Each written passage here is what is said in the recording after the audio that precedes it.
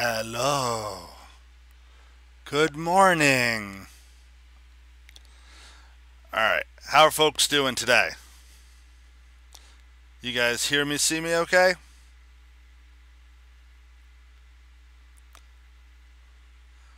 Morning, Emily. Morning, Mikey. Excellent. Alright, so, wonderful. Alright, today we're going to be going on to our chi-square analysis. The slideshow is already up in Schoology for any of you that want to open it or go along. But what this really is this is going to be a way for us to take numbers and do a statistical analysis in order to figure out, are they valid? And for Hardy Weinburg, and this is usually where we see it used, this is used to prove that evolution is happening. Because if we know what the values should be, and then we actually count our values and we get something different, put them through this statistical analysis, and now we should be able to say either, yes, everything is statistically within the acceptable margin of error, or we can say that no, there's something else going on here. And classically for Hardy Weinburg, that meant natural selection. So, on and offhand, while we wait to see if anybody else shows up, you guys should be overjoyed that we're not actually in the classroom today, because this morning my dog went outside to use the bathroom and proceeded to meet a skunk whom my dog thought was a fluffy black kitty cat and went to say hello. The skunk was not impressed. Yeah. And she got blasted right in the face, down her neck.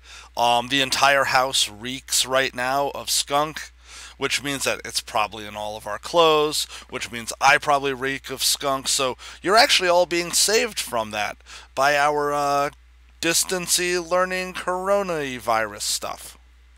Yeah, it sucks. Um, yeah, that's just, oh, it's like rancid onion. Alright, so, with that said, let's get started onto the chi-square stuff, just so we can go through. Yesterday, I asked you guys to work on some assignments, check your math on the answer sheet, and then from there, hopefully, we could move into the second half of question 10, which is our statistical analysis for it. So, you guys are going to see, got the chi-square stuff right up in here. You can follow along if you want to, or not. It's really kind of up to you. So, chi-square test is basically going to test what we call the null hypothesis. Now, that's a very important term for you guys. It's right here at the bottom of the first slide.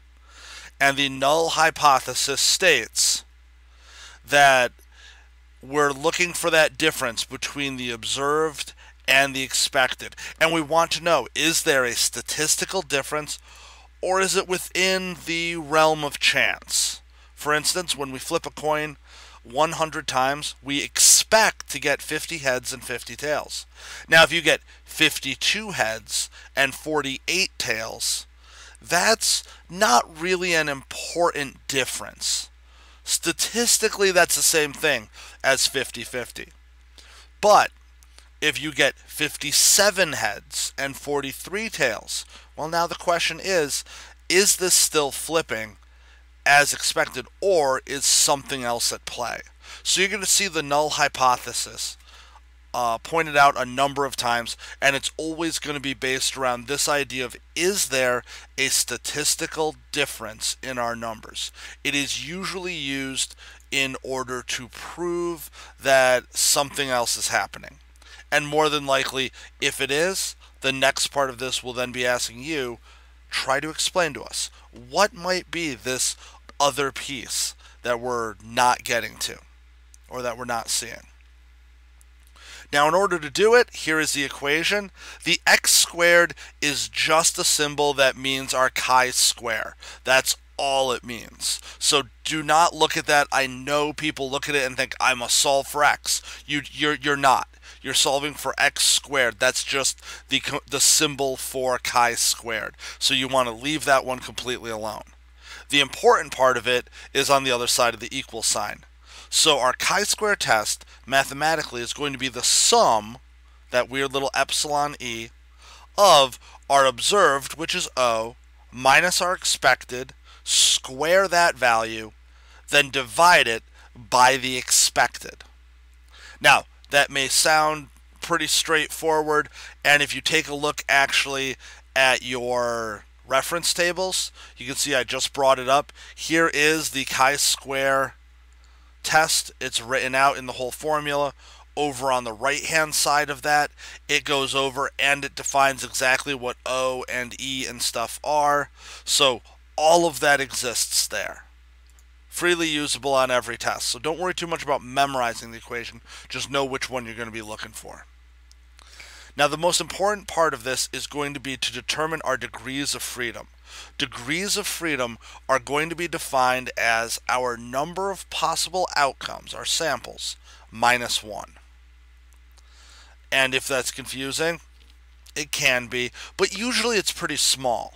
So for instance, if we were doing a Hardy Weinburg equilibrium test through chi-square, you have 3 different possibilities. You have your homozygous dominant, Rp squared.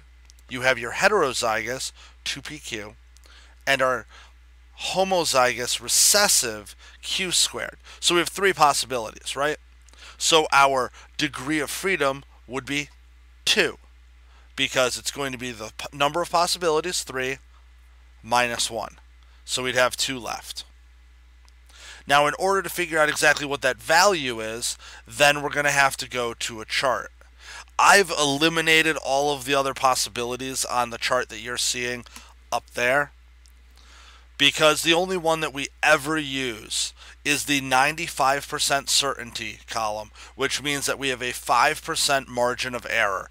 That is what the 0.5 at the top of this one means, that we are at a 5% margin of error.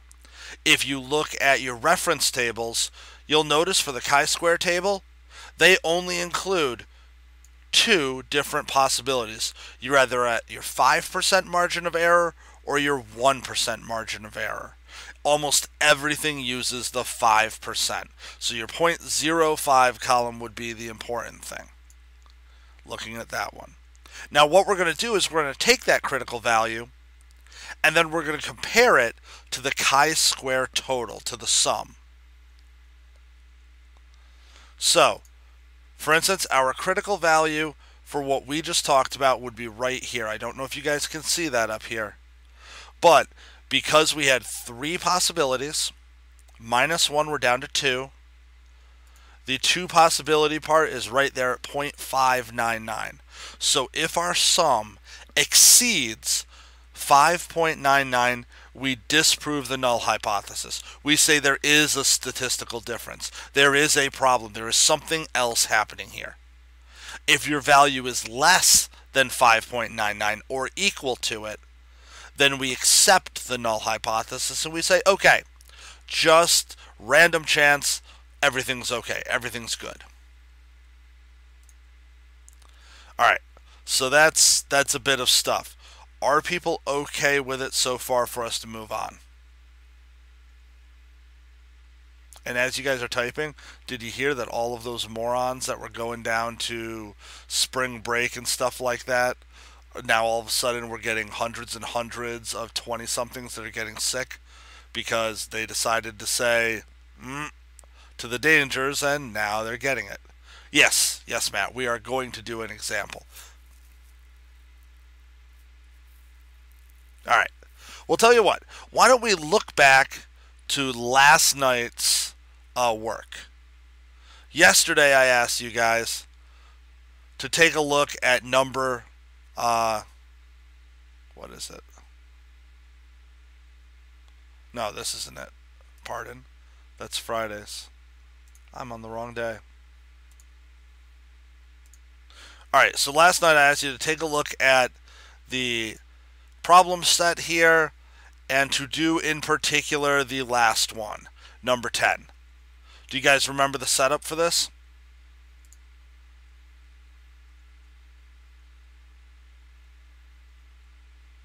This was talking about straight hair versus curly hair. We did the setup where I explained why we were going to take double of each one.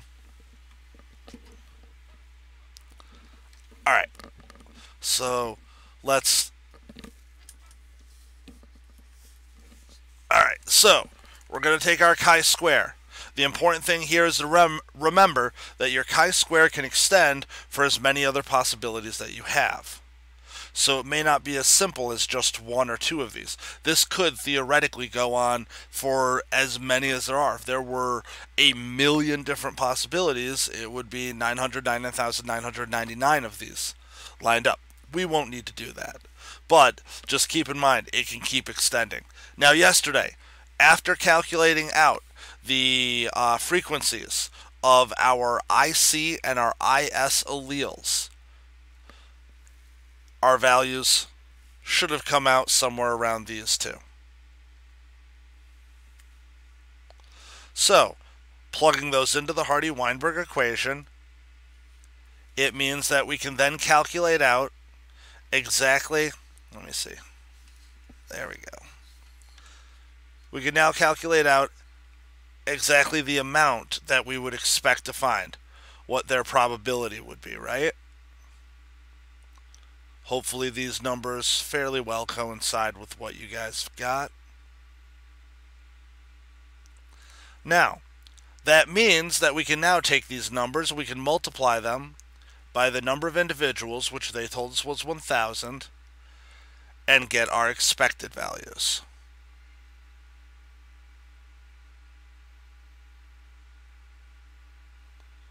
And we know what our observed values are because they told us what our observed values are. 245 with straight hair, 362 with wavy hair, 393 with curly hair. So, we want to take these values that you see here and put them into this equation. So our observed value for straight hair was 245. So we do 245 minus our expected value, which would have been 180. Square that value, and then divide it by our expected again, which was 180.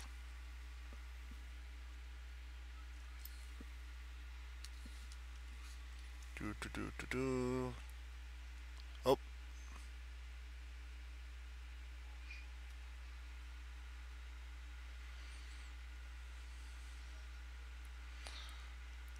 Alright, what did you guys get for your first value? The observed versus the expected of straight hair. You should have set it up to look something like this. 245 minus 180, observed minus expected, squared, divided by 180.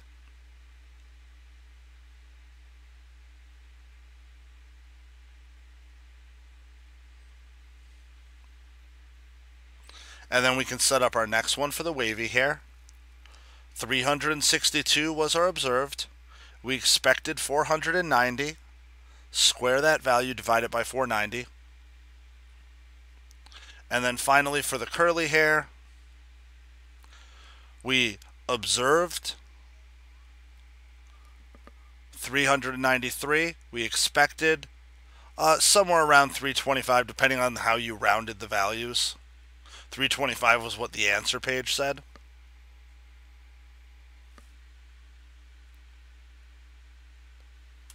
Do you guys have your totals?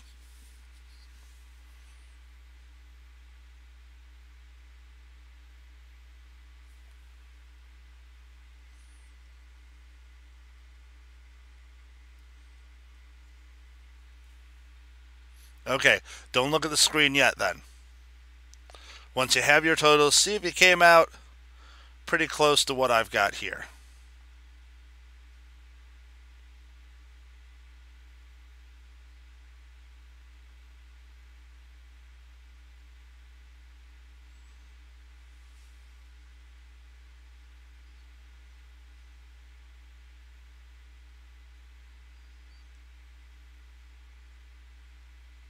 All right, and depending on how you rounded, that's totally within the acceptable range.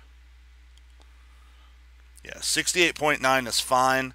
Once again, it does depend on exactly what values you took, where you rounded for how it would have come out at the end. Now, we can take that total value that you have. For me, it was 71.1. For Matt, it was 68.9. And now what we want to do, good, 71, perfect. Haha, my number, which makes it the best one. Why? Because I'm egotistical. Now we want to compare that. We had three different possibilities. 1, 2, 3. That means we had 2 degrees of freedom. 3 minus 1 is 2. So now we look back over here to that chart, and you can see that our critical value that we're looking for is 5.99. Our total value is somewhere around 68 to 72. Do we accept or refuse?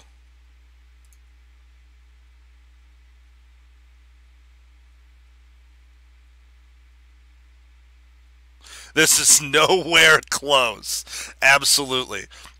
We reject the null hypothesis. We say there is something going on here. This is not the numbers that we should have if everything is in Hardy Weinburg equilibrium.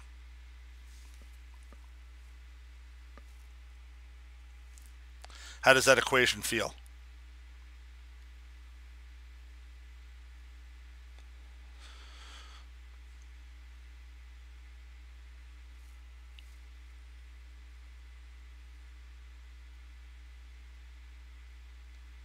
All right, so remember, our degrees of freedom are going to be defined right up here in this corner, I believe it is for you guys. It's the total number of possibilities. In this case, 1, 2, we had 3 different possibilities. We had our p squared, our 2pq, and our q squared, minus 1. It's always 1 less than the number of possibilities.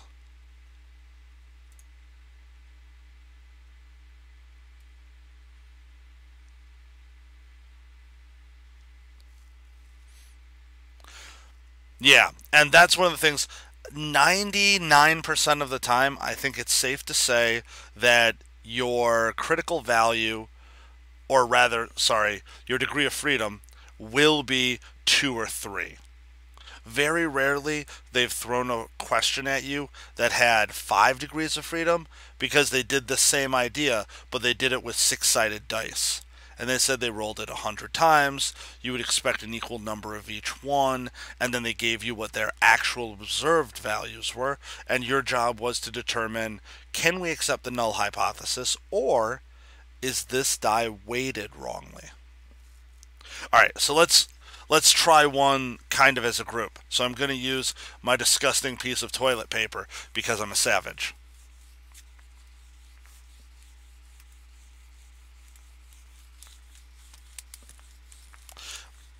Just in case anybody thought, no, all the marking on the toilet paper is because this is the same one I used to erase the whiteboard yesterday. If anybody thought that was poop, no. Just no.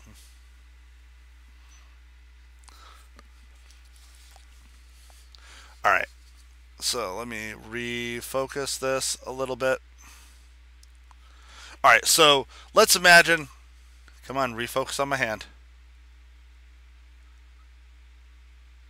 No? There we go. Alright, so let me give you guys an example. So let's imagine that we are out traveling the U.S. and we encounter a herd of bison.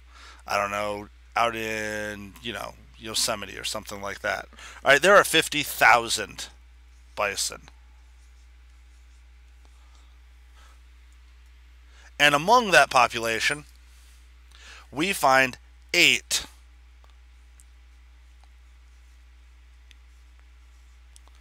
that are albino. Okay, well, from that, I could first ask you guys, what are the frequencies of the normal colored allele compared to the albino allele? And you can probably figure out which one is dominant and which one is recessive. So we take our 8, divide it by our 50,000, and we'll end up with a value of 0.00016. Now that's our Q squared, because we are looking at the actual population. We're looking at numbers of individuals with this phenotype. So then take the square root of 0.00016, and we get a Q value of 0.01. All right, well, that means that our P value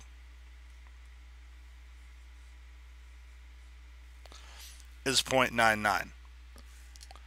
So we figured out our frequencies. Now, as Anderson says, from here you can go anywhere, you can do anything.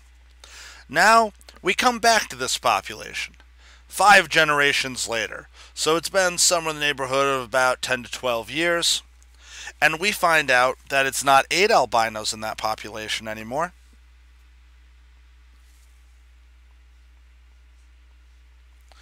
It's 14 albinos. Still the same total. The herd is still 50,000 strong. Now we want to know, is this population still at Hardy Weinburg equilibrium? And this is how we have to figure it out. Now the nice thing is, our P and Q value, we really don't need at this point, because we've already been given the actual number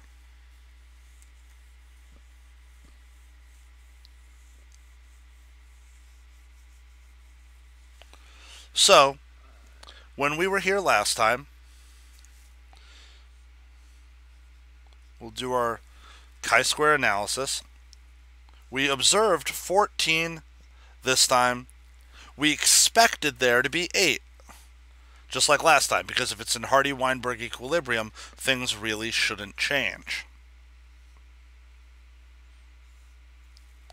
And then we put that over the expected value also of 8.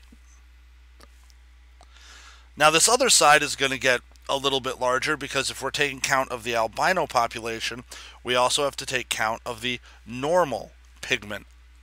So that means that for this one, we're going to be looking at 49,986 is our observed number of normals, because 14 of them were albino, minus our expected value, 49,992, because we expected 8 of them to be an albino. And then put it over the expected for this one again.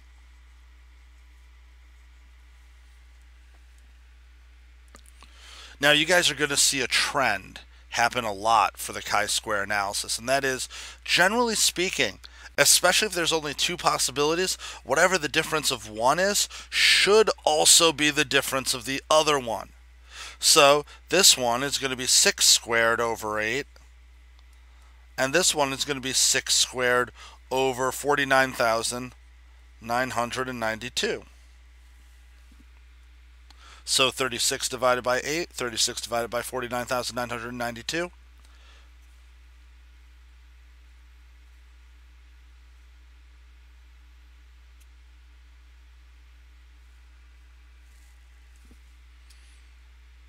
Take a moment, get your total.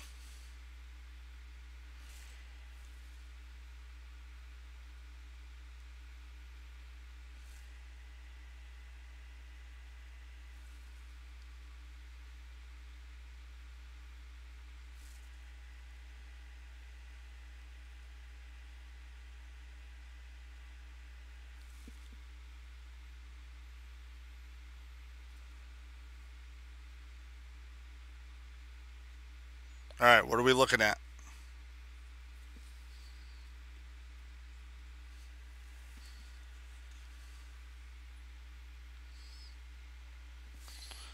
All right, so from our first one here, we're going to get 4.5. Is that still in view? Good. plus, and then over here, that number is going to be so unbelievably small that it's really not going to make much of a difference, is it? Did anybody get what 36 divided by 49,000 was?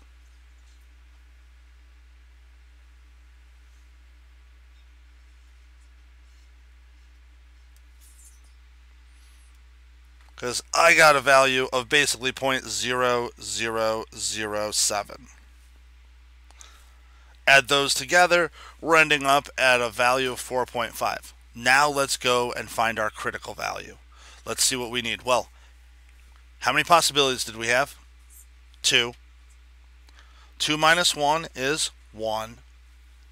So we can go back to this chart and we can see the critical value for 1 degree of freedom is going to be 3.84. So how does 4.5 compare to 3.84?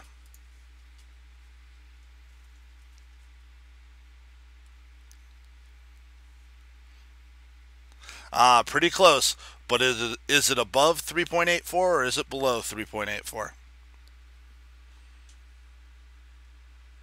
And it is above. Right. Therefore, we must reject the null hypothesis. We can claim now, mathematically, that the numbers that we got prove that the allele for that albinoism is spreading. This is not in Hardy Weinburg equilibrium anymore. One of those 5 rules got changed. Yes. Above, gotta reject. All right. So, how does that feel for the math? Reasonably straightforward?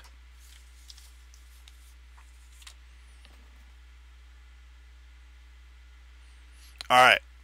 If you take a look, the homework that I lined up for you guys today is pretty straightforward. There's only, I believe, 5 questions. You can see them now right up there. These are the homework problems for 3/19. Question number 1 has 3 different parts. In the first part, they give you your total number of newts, 200 newts. They tell you that being poisonous is dominant over not being poisonous. And they tell you capital P for poisonous, little p for not poisonous. And they tell you there are 8 that are not poisonous. Using our Hardy Weinburg equations, you should be able to calculate out the P and the Q values. Then, question 1b will tell you that 50 newts get washed downstream after a big storm, and now they're in a new pond. They're setting up a new population. This is genetic drift. This is exactly what we look at whenever we talk about something like gene flow. And now, in this new population, we find 21 that are poisonous, 23 that are heterozygous, and 6 that are non-poisonous. You're going to be able to compare that back to the values that you would expect to have out of 50 individuals. That's awesome if you found a new... What kind? What color? Red?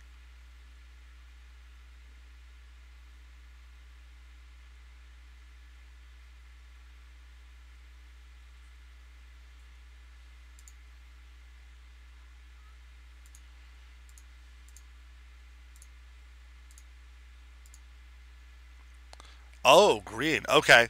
That's kind of odd then. So the green newts that you see are generally either, as far as I understand it, are like a mature but not quite totally mature form. And what's going to happen is the green newts will swim around in the pond for a little bit. Then they'll turn red, and then they go into a terrestrial phase of life, which lasts for a little while. And then eventually they'll turn green. And that's at full adulthood, and then they return back to the pond to be aquatic for the remainder of their life. The red ones are my favorite. They're red effed. They are red because they are insanely poisonous.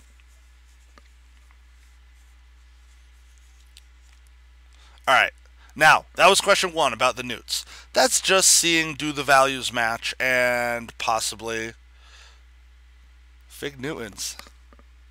And possibly, do you have an explanation why? When you get into number 2, Number 2 is actually going to give you now your Q value.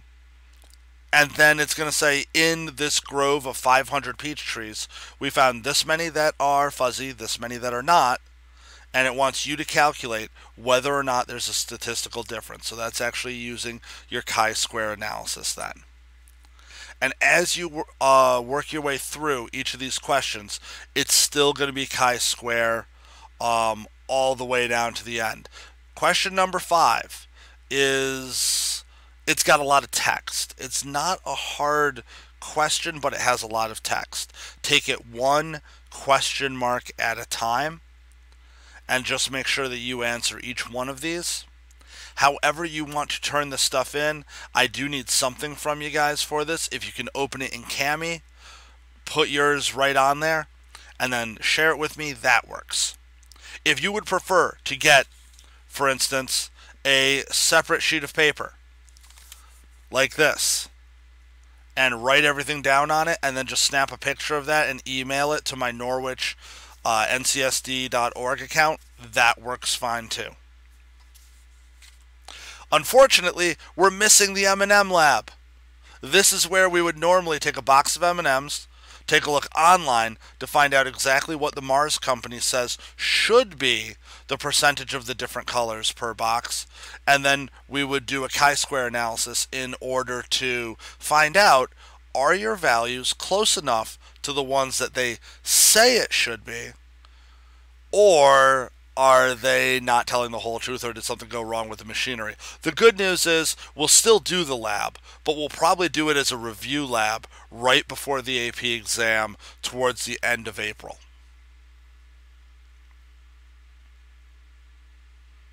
So, as of right now, do you guys have any questions about the chi-square analysis? The slideshow is still, there we go, available up there for you to look through. You can go through, take any notes from it that you want to. The question problems are still there. Tomorrow, I want to meet up, go over our answers to it, try to make sure and see if everybody was on point, and if not, clear up any misconceptions, and then we should be ready to move on. Just so you guys know, we will be doing the evolution test coming up towards the end of next week. It will be through the College Board website on the AP Classroom, and I will have study guides and practice stuff for you as we get into the beginning of next week. Any questions before we call this one? Because, wow, these AP classes take so much longer than like the normal bio ones do right now. I don't need the answer to yesterday's. Yesterday was just going to be practice. We've already worked on Hardy Weinburg. Just kind of a refresher. All right. Well, in which case, if anybody does have any questions, please feel free to contact me through Schoology, through email, whichever way you want. I'll see you guys tomorrow. Bye.